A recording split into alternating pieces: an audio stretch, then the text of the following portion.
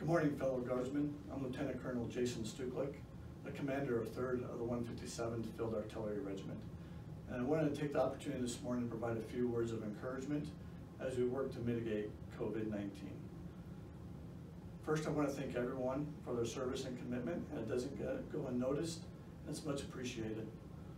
Second, I always like to bring up a little bit of history, and this week is special, as it is the 75th anniversary for the liberation of Dachau, which was conducted by the 157th Infantry Regiment, which we share that same lineage, and we also share the same crest, eager for duty.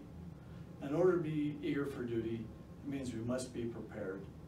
So I continue to encourage everyone to work on their physical fitness and maintain their medical readiness in case we get called to support the fight against COVID. Next, I want everyone to maintain a positive attitude and be a beacon of light as you work to serve in your communities, state, and even our nation. And if you need support of any type, please reach out to a fellow brother or sister in arms. We are all one big family. And lastly, live in the spirit of the warrior ethos, and I look forward to training with you very soon.